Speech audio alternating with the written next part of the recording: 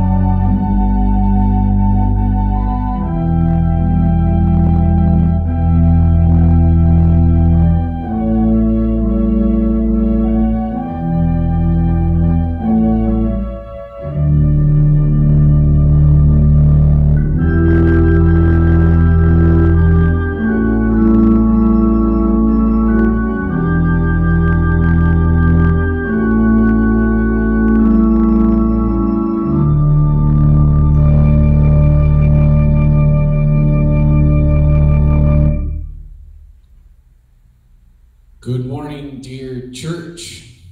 It's a bit chilly out there this morning. I love this area. I love this great city with the swings in temperature. It makes life interesting.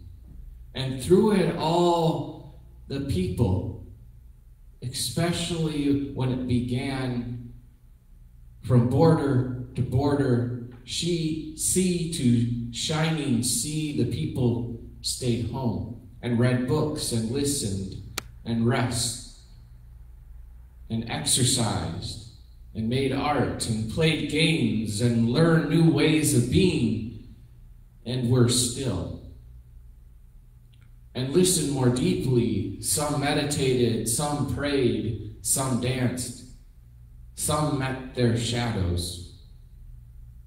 And the people, they began to think differently, and the people healed. And in the absence of people living in ignorant, dangerous, mindless, and heartless ways, the earth, creation, began to heal. And when the danger passed and the people joined together again, they grieved their loss and made new choices and dreamed new images and created new ways to live and heal and feed the earth more fully, as they had. In the spirit of resurrection, they had been healed.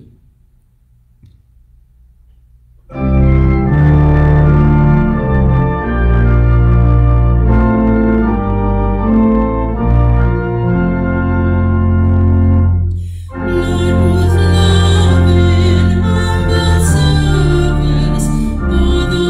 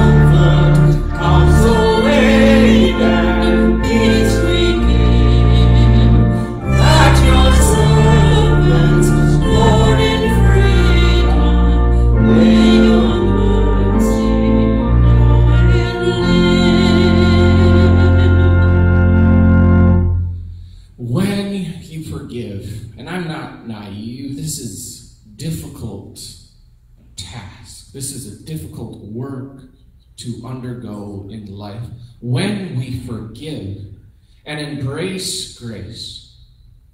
You don't just change the past. You change the future.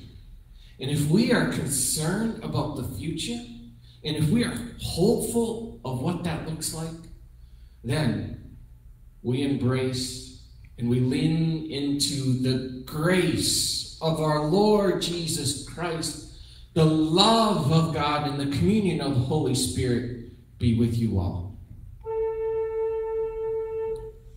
In peace, let us pray to the Lord. Lord, have mercy. For the peace from above and for our salvation, let us pray to the Lord. Lord, have mercy. For the peace of the whole world, for the well-being of the Church of God, and for the unity of all, let us pray to the Lord. Lord, have mercy.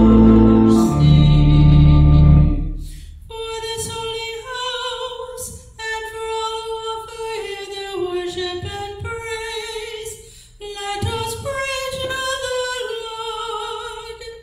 Lord, have mercy. Help, save, comfort, and defend us, gracious Lord. Amen.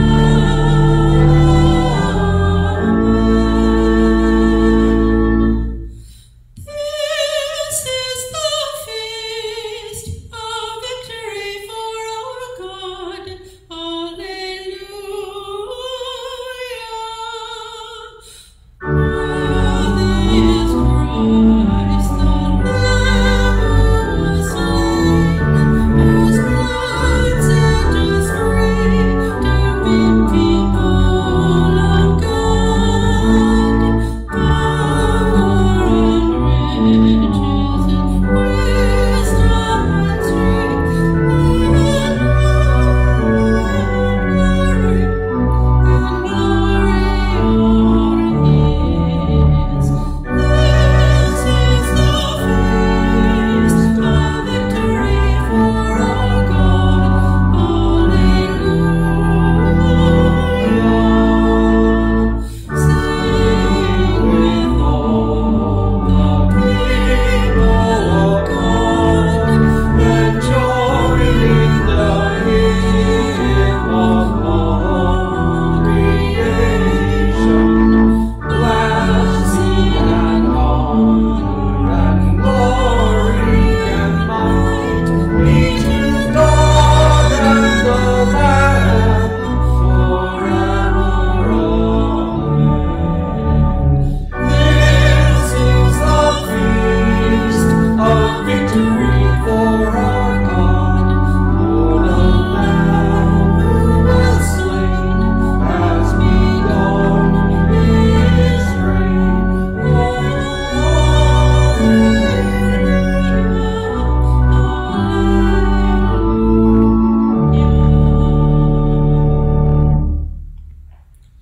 Come, Lord Jesus. Come, Lord Jesus, be our guest. Reside in our hearts. Surround us. Walk with us. That we may be who God meant us to be as we set the world free. Kids! And the kids come running. We are called to distribute, pass out, and share. You know, sharing can be difficult, but there is more than enough. When God is involved, kiddos, there is more than enough. We're going to hear a miracle. Jesus just has a few fish and a few loaves of bread, and he feeds thousands, kids. And we are called to do the same. There are a lot of folks in our city who struggle. And there was this neat program that I saw. A church would go out and buy gift certificates from Super One with money on it. And we would pass them out in compassion. Compassion, we feel, and when we see, we feel the struggle in folks. And we respond in kind. There's also a church that's having a food drive today, kiddos. And so we are gathering food from 10 to noon, non-perishable food items. You can come with your family, drive right down Arlington Avenue, come into our front stoop here, don't get out of the car, go ahead and pass on the food, and we will pass it on to those who are struggling in this moment, in these difficult moments. We take care of our neighbors. That's what we do, kids. We're the church, and we serve. We serve our neighbors.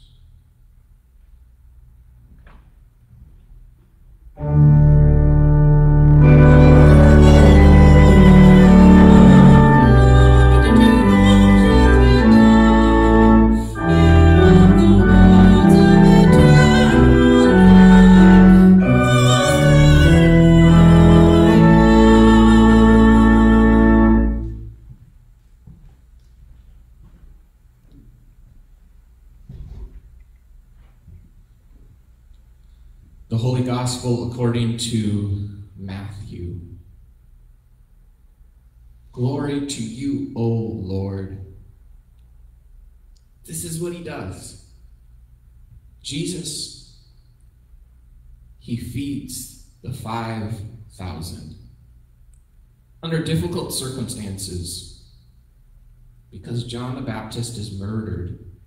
And so Jesus needs to get away. He needs and yearns for a time of solitude. Still, with all that's going on, he has compassion for others. And this will not allow him just to dismiss those who need him. And the Spirit then moves him to perform one of his greatest miracles. Now, when Jesus heard about the beheading of John the Baptist, he withdrew from there in a boat to a deserted place by himself. But when the crowds heard it, they followed him on foot from the towns. When he went ashore, he saw a great crowd, and he had compassion for them and cured their sick. When it was evening, the disciples came to him and said, "This is a deserted place, and the hour is now late. Send the crowds away so that they may go into the villages and buy food for themselves." Jesus said to them, "They need not go away. You give them something to eat." They replied, "We have nothing but 5 loaves and 2 fish. And he said, "Bring them here to me." Then he ordered the crowds to sit down on the grass. Taking the 5 loaves and the 2 fish, he looked up to heaven and blessed and broke the loaves and gave them to the disciples, and the disciples gave them to the crowds. And all ate, and all were filled. And they took up what was left over of the broken pieces, 12 baskets full. And those who ate were about 5,000 men, besides women and children. The gospel of our Lord. Praise to you, O Christ. Here's a habit from Jesus himself. He would withdraw. Yearning for solitude, he would withdraw to a deserted place under tough circumstances. And his ability to do so, his desire, is exemplary. One of my good friends just returned from the Boundary Waters. We are so lucky to have it so close. He said, BWCA, July 2020. And people encapsulate that. They capture that with the month and the year because it's generational. They'll go every single year. And my friend went on to describe it was an epic adventure into the wilderness, into a deserted place. Snowbank, you know it, a great entry point. Snowbank to Ensign, my heaven on earth, Ensign, to Kekabek, to Fraser, to Ima, and then back to Snowbank. It's a giant loop. He and his friend, they traveled across 27 lakes or so, including Vera Lake. Fitting because his eldest daughter's name is Vera. He continued, absolutely stunning. Thank God for wild places. Thank you, Rolf Lowenberg de Boer, for sharing such an adventure with us. And the pictures are wonderful as well. Rolf, he gets it. Long ago, Jesus got it too. He withdrew to a deserted place, but he's always open. He's always open and ready. Just as his ability to get away is exemplary, his interruptibility is also something to behold. This is the ideal life of any. As we zigzag between the discipline of time alone and then willing to be interrupted to respond to a person needing mercy. This is a great need. And Jesus is feeling it. We're told he has compassion. The Greek, esplan genese. It is so evocative. It means an inner turmoil that Jesus is experiencing, a twisting of the guts when he witnesses such hunger. He really feels what the people are feeling. And we see he's not ordering them around or judging them. His entrails get all contorted as he stands within the mess. He's beside himself. I love this reply to the disciples, informing him of the obvious that the crowd is hungry. And here's his response. Well, you give them something to eat. Let's not overcomplicate things. Life can be so complex, but here it is. Well, Jesus says, get to it. And there's an emphasis on the you. You give them something to eat. The 5 loaves and 2 fishes have been commemorated in an unforgettable way across history and across the globe. I want you to watch for them, not just within this next week, but the rest of your journey. Watch for the 5 loaves and the 2 fishes, because it captures one of the greatest miracles of his time, of his ministry, and what he stood for the neighbor. Wouldn't a better miracle have been to have produced just enough for the crowd instead of all the leftovers? What's with the leftovers? I don't know where this question of mine comes from, but I don't really care for leftovers. I used to love them. But for whatever reason, I'll cook well, I'll support my family and do my best, and I enjoy it in that instance. But that transition from getting it cleaned up and into the freezer and then back again has not worked for me. So, for whatever reason, my question is, why the leftovers? What did they do with all of them? Did they worship the bread that was left over? We see that sometimes in the church. Did they distribute the leftover bread to the poor? Why the waste? I don't know what it's about, but one of my primary roles in taking care of my 2 girls is to make sure they're fed, and not only that, that they're well fed, that they're provided healthy options. Even options that I know that they won't even touch, let alone look at. But I have really good luck with berries, so I'm piling on. Oh, they've been great lately, haven't they? The blueberries, the raspberries. I even introduced red currants.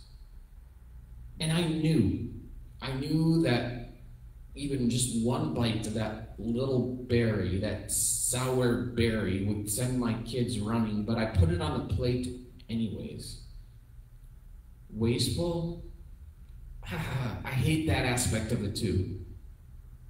But a loving act? Beautifully red, but sour to my littles, coupled with the main dish, drink, dessert. Small little stomachs. But it's my way. This morning's story is about lavishness. God's lavishness. That God really does give us more than enough. There's enough, and then there's more than enough for you. It's called super abundance, and we will be practicing it together at 10 o'clock. I will see you then, 10 to noon.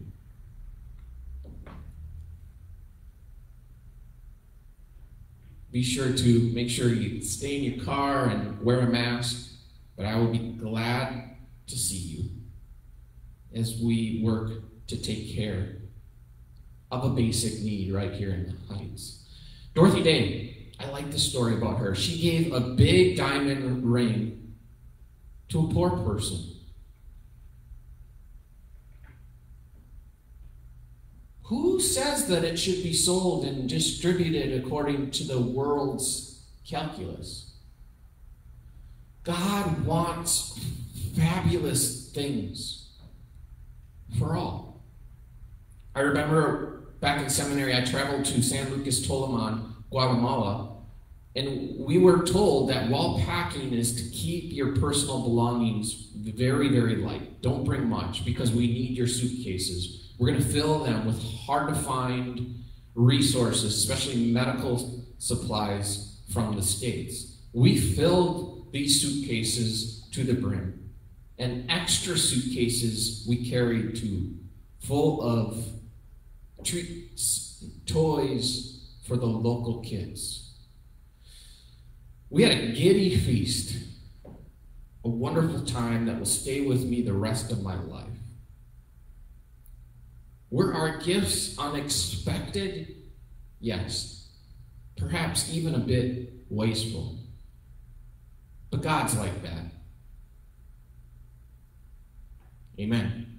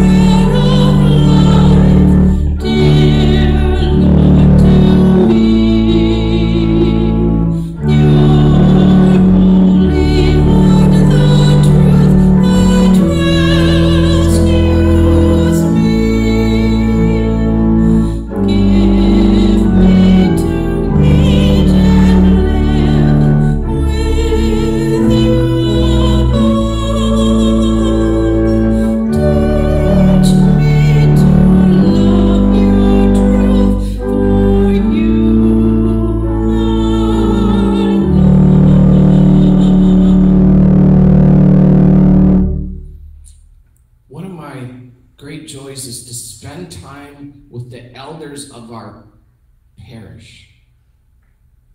For you have the great wisdom of life experience.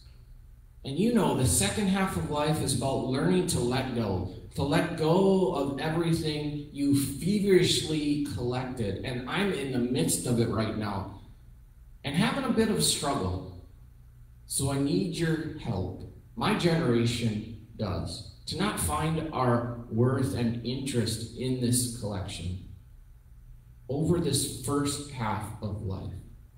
All of that isn't loving or human. You get it. You understand it. You know it. And so you give graciously. For that, I'm super grateful. Here now is a friendly reminder that doing your best does not mean working yourself to the point of a nervous breakdown. Come as you are now to the table, for here in this place you are enough. The Lord be with you.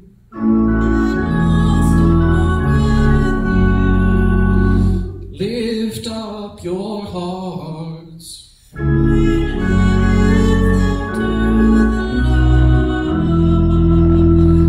Let us give thanks to the Lord our God. It is right to give thanks and praise. Our soul now sits in God in true rest, And our soul stands in God in sure strength. And our soul is naturally rooted in God, in God's endless love.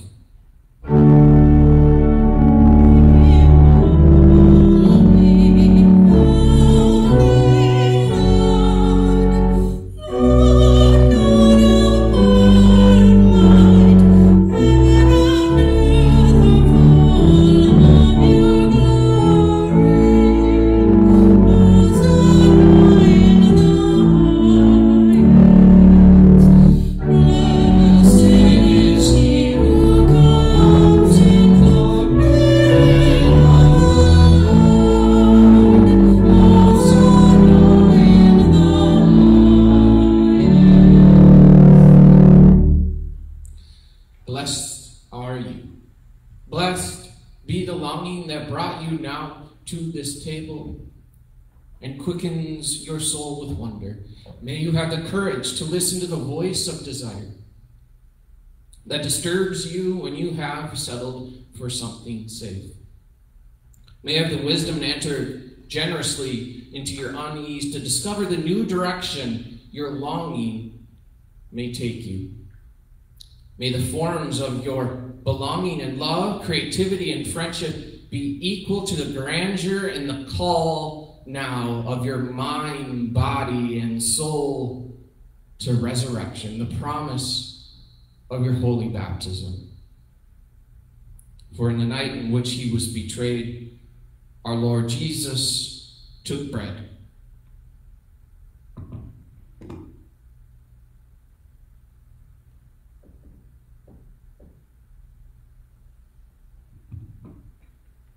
Broke it, gave thanks, and gave it for all to drink and eat, saying, "This is my body given for you for the forgiveness of sin." Again, after supper, he took the cup, gave thanks, and gave it for all to drink, saying, "This is the new covenant in my blood, shed for you and for all people for the forgiveness of sin. Do this in remembrance of me."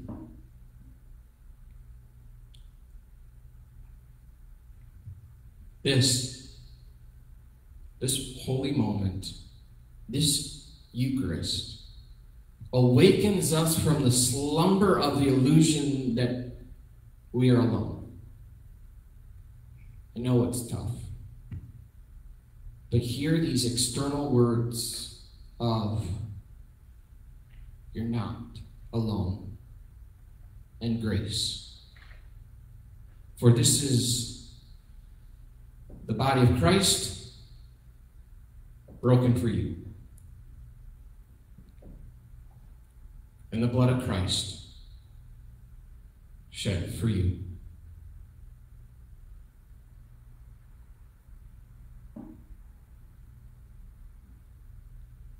Now, preparing to receive Holy Communion in your home. And your home is wherever you are. Let us pray the prayer that our Lord Jesus has taught us. Gathered into one by the Holy Spirit, let us pray. Our Father, who art in heaven, hallowed be thy name. Thy kingdom come, thy will be done, on earth as in heaven. Give us this day our daily bread, and forgive us our trespasses, as we forgive those who trespass against us. And lead us not into temptation, but deliver us from evil. For thine is the kingdom, and the power, and the glory, forever and ever. And now, in the act of superabundance, commune one another.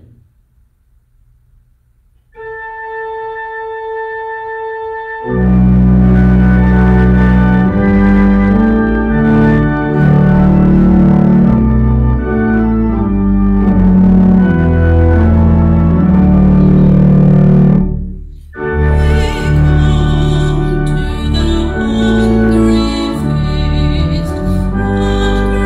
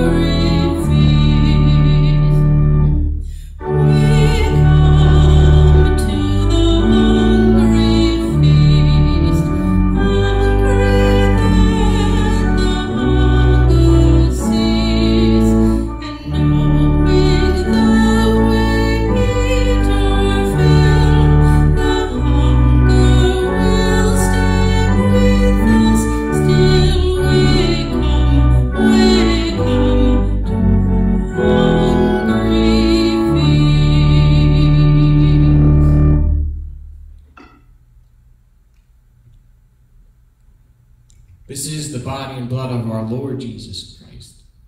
May it strengthen you and keep you. May it strengthen you for all that you're dealing with right now and what is to come for the next few days. And may it keep you in God's overabundance, enough grace for you. Amen. Praise the one who breaks the darkness.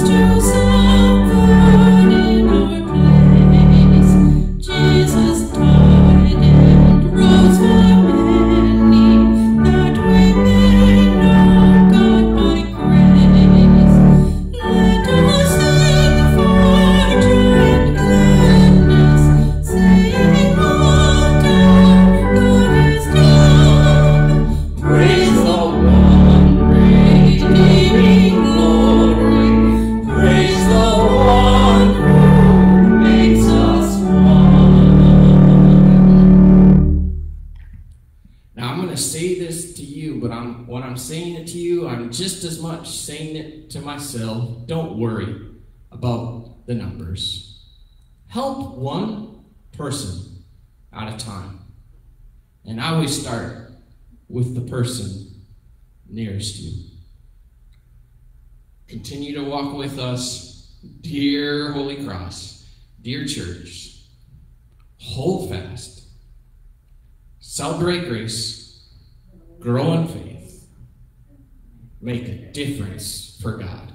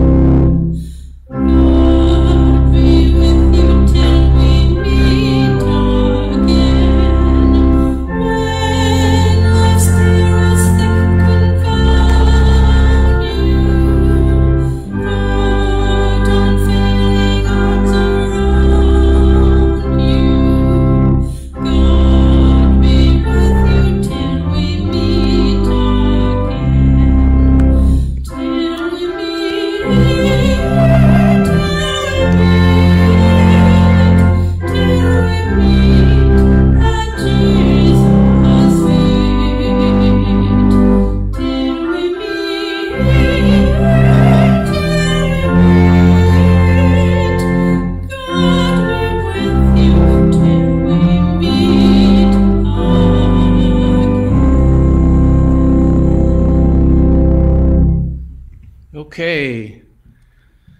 I love you all. Hang in there. See you from 10 to noon for our food drive for the food shelf. Go ahead and post any prayers of joy, prayers of concern now, and Jessica and I will follow up on them. Sandy's mom is doing better and is in rehab after, I believe it had something to do with her knee or her leg, but the report sounded good and she's well on her way after surgery. So keep Sandy and Ben and the whole family in your prayers. Any others, go ahead and just let me know. Until then, I'll see you on Arlington or at the lake.